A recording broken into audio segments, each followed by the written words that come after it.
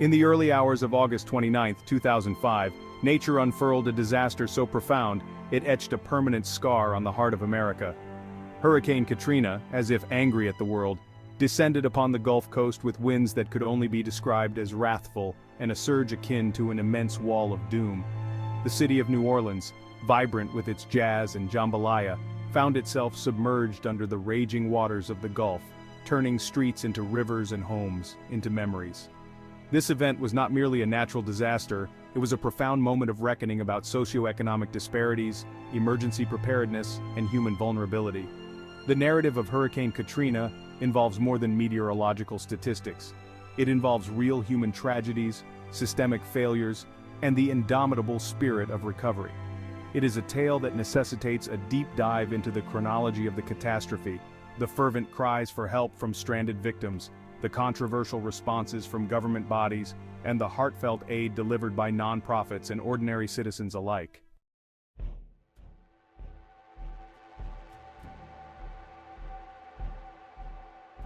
Hurricane Katrina began as a rather unremarkable tropical depression over the Bahamas on August 23, 2005. By the time it reached the Gulf of Mexico, however, it had transformed into a Category 5 hurricane, the highest possible rating on the Saffir-Simpson scale. Meteorologists watched in alarm as the hurricane's pressure readings plummeted, signaling an extraordinarily powerful storm was at hand. Warnings were issued with unprecedented urgency. The National Weather Service and the National Hurricane Center both predicted severe destruction. Yet the true scale of the impending disaster seemed almost inconceivable. As Katrina churned towards the Gulf Coast, millions braced for impact, oblivious to the fact that their lives would soon be changed forever. The storm's path was tracked meticulously. Predictive models showed a significant threat to New Orleans, a city particularly vulnerable due to its below sea level elevation and inadequate flood defenses. Despite this, the full scope of what was about to unfold could hardly be grasped by those in harm's way.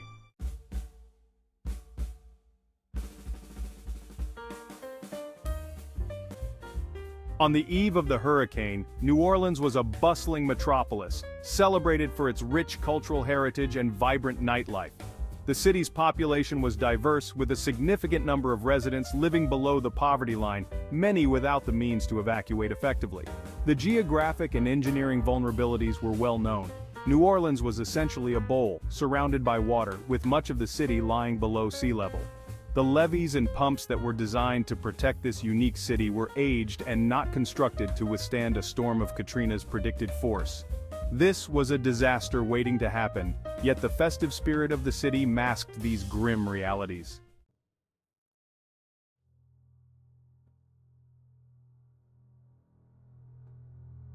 When Katrina made landfall on August 29, it brought with it winds of up to 125 mph, and a storm surge exceeding 20 feet in some areas. The city felt the fury of the storm immediately. Roofs were torn off, windows shattered, and streets flooded. By mid-morning, New Orleans was transforming into an aquatic wasteland. Residents who had not evacuated found themselves trapped.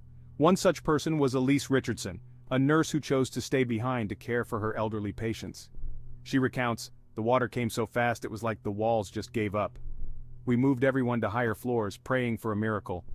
The scope of the catastrophe became clear when reports of significant levee breaches began to surface. The Industrial Canal, the 17th Street Canal, and the London Avenue Canal were compromised, unleashing a torrential influx of water into residential areas. The city's defenses were faltering, and its people were at the mercy of the rising waters.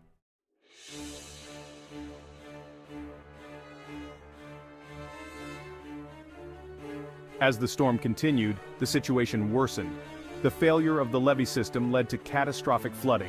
Over 80% of the city was underwater, some parts submerged under 20 feet of water. Homes were swept away or completely submerged, leaving thousands stranded on rooftops and in attics. Infrastructure crumbled, power lines fell, and communication was severely disrupted. Emergency services were overwhelmed, with rescue operations becoming increasingly hazardous. The vast scale of the flooding made traditional rescue methods nearly impossible, requiring creative and daring approaches to save those trapped. The historic Ninth Ward was hit particularly hard. Here, the water rose so swiftly that many residents had no time to flee. John Thompson, a resident of the Ninth Ward, shares his harrowing experience. "The water was up to my neck in minutes. I had to break through the roof with my bare hands to save myself and my son.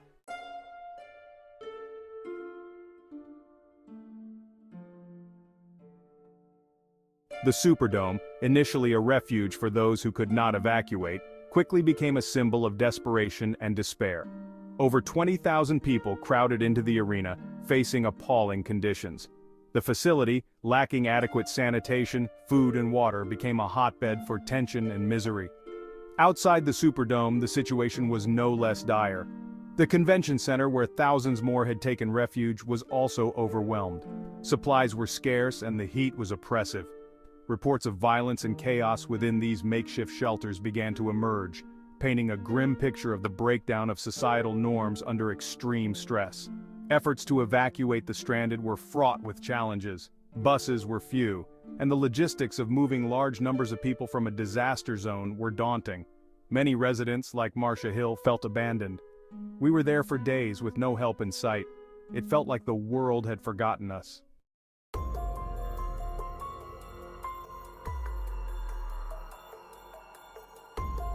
The response from government bodies was widely criticized for its inefficiency and lack of coordination.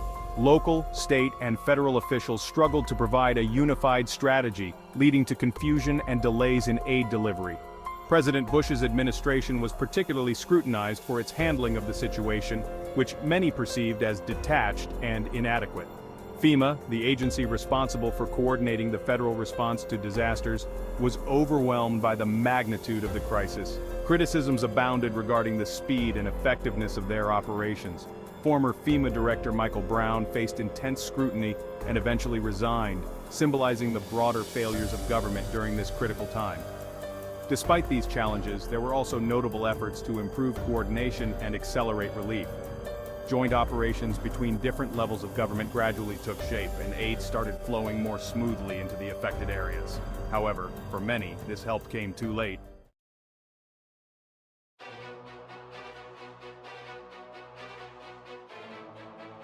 As images of the devastated New Orleans flooded television screens and social media platforms around the world, international reaction was one of shock and sympathy. Countries and international organizations offered aid and support, highlighting the global impact of the disaster. The media played a crucial role in shaping public opinion, with relentless coverage that brought the human suffering into living rooms worldwide.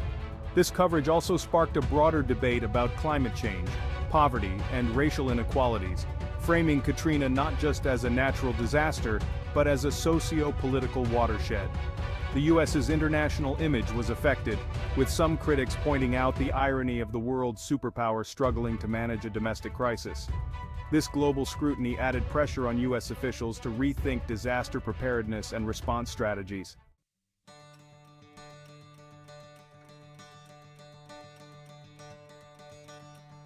In the midst of the chaos, numerous stories of heroism emerged. The U.S. Coast Guard, for instance, conducted around 33,500 rescues, both by air and boat, in one of the largest such operations in history.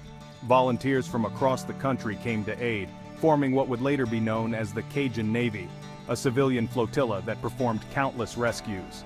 Non-profit organizations like the Red Cross and international groups such as Médecins Sans Frontières played pivotal roles in providing medical aid and basic supplies. The immediate response, although fraught with challenges, showcased the resilience and solidarity of both local and international communities. One of the most touching rescue stories was that of an elderly couple, saved from their attic by a volunteer firefighter who heard their cries for help. "We thought we were going to die there," they later recounted, "but he came like an angel through the storm."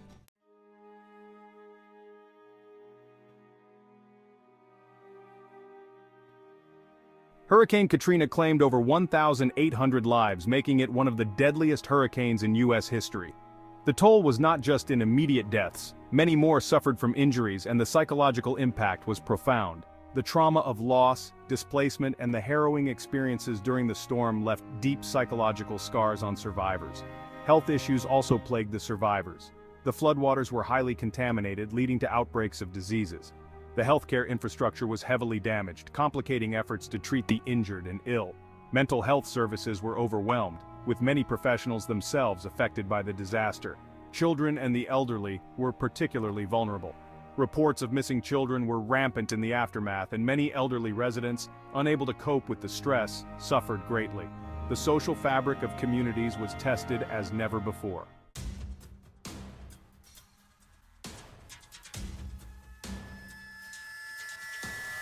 The economic devastation wrought by Katrina was staggering. The total damage was estimated at $125 billion, making it one of the costliest natural disasters in U.S. history.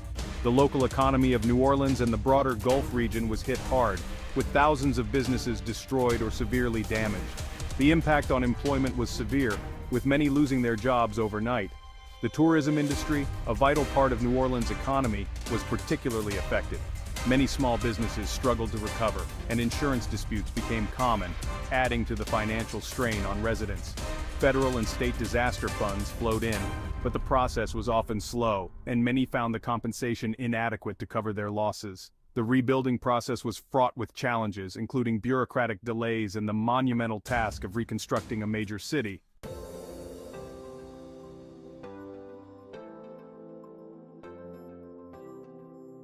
The long road to recovery involved not just rebuilding the physical infrastructure, but also a comprehensive reform of emergency management systems. New levees were constructed, designed to withstand a similar disaster in the future. Homes and businesses slowly rose from the ruins, supported by both government aid and private investment.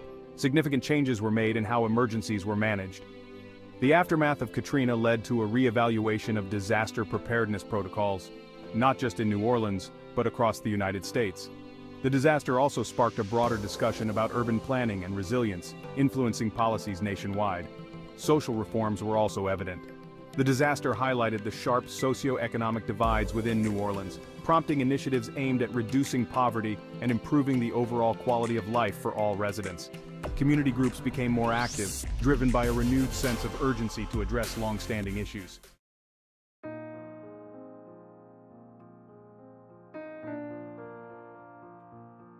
Hurricane Katrina became a case study in what can go wrong during a major natural disaster, and how better to prepare for future events. The lessons learned were numerous, from the need for more robust infrastructure to the importance of quick and coordinated governmental response. Policies were overhauled to provide better disaster response and recovery frameworks. Training for emergency personnel was intensified, and new communication strategies were developed to handle widespread infrastructure failures.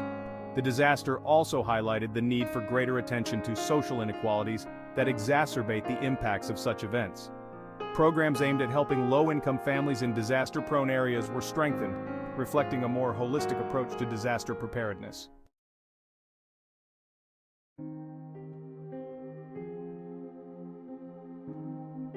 "15 years on, the legacy of Hurricane Katrina is still very much alive in the collective memory of America. Annual commemorations are held, both to remember those who were lost and to celebrate the resilience of those who survived. The event has been deeply etched into the cultural narrative of the country. Memorials have been erected in New Orleans, serving as poignant reminders of the tragedy and the subsequent renewal. The story of Katrina is also used as a cautionary tale, a reminder of the power of nature and the necessity for human preparedness. Challenges remain, however. Many areas in New Orleans have not fully recovered, and the threat of future hurricanes looms large. The journey of recovery and preparation is ongoing, a testament to the enduring impact of the disaster.